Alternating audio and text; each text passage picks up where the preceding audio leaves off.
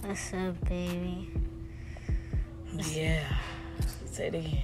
What's up, baby?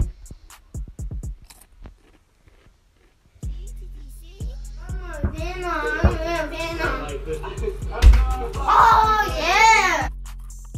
Alright, so first my mom put in conditioner and water to get the hair lathered up instead of like sticking together and being dry.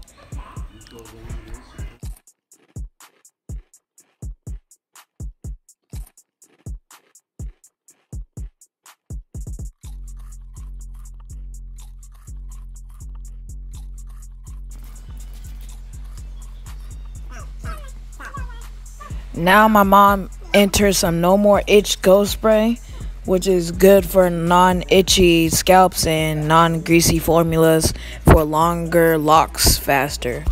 So that's what she added. And basically now at this point, she's about to start twisting his hair. I don't know for sure, but she's twisting it. I think it's called the twist coils probably, but yeah, all she's doing right now is applying some grease that I'm going to show you guys right now. So she's adding that, and now she's just twisting it back and forth like she's showing you right now. So she's like trying to part the hair so she can have one single dread to herself, the twist. And yeah, that's basically how you twist the dreads, and you're going to be doing that for the whole head. And I'm just going to show you guys a time lapse to when we're almost done.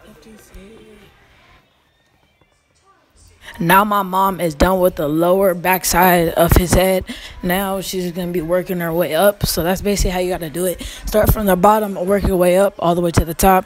And I feel like it'll be done faster that way. So this is it, halfway done. Now we're just about to go eat, and then we're going to get back into it. This is what it looks like in the morning, man. Help you make sure you guys like and subscribe. Cap on your head, like a shower cap, get right into so it won't mess up your dreads or anything like that, or but come basically, out. if you guys So, didn't yeah. get it, all you gotta do is twist every single dread that your son or whoever hair you're doing is twisted, and yeah, it's gonna start. That's basically how you do a retwist. But yeah, that's it, y'all.